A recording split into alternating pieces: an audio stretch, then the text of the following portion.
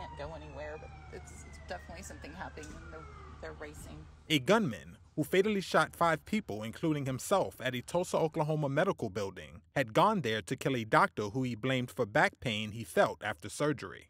This, according to Tulsa police at a news conference Thursday. Police Chief Wendell Franklin. We have also found a letter on the suspect which made it clear that he came in with the intent to kill Dr. Phillips and anyone who got in his way.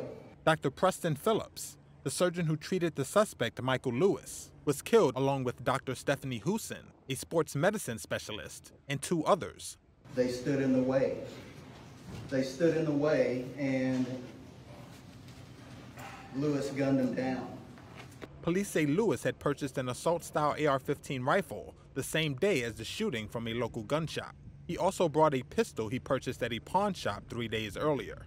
Lewis was released from the hospital on May 24th after back surgery. After his release, he called several times complaining of pain, police said. The shooting comes on the heels of 2 other massacres in Uvalde, Texas and Buffalo, New York, that have stunned Americans and reopened a long-standing debate over tightening controls on firearms ownership and the role of mental health in the epidemic of gun violence plaguing the United States.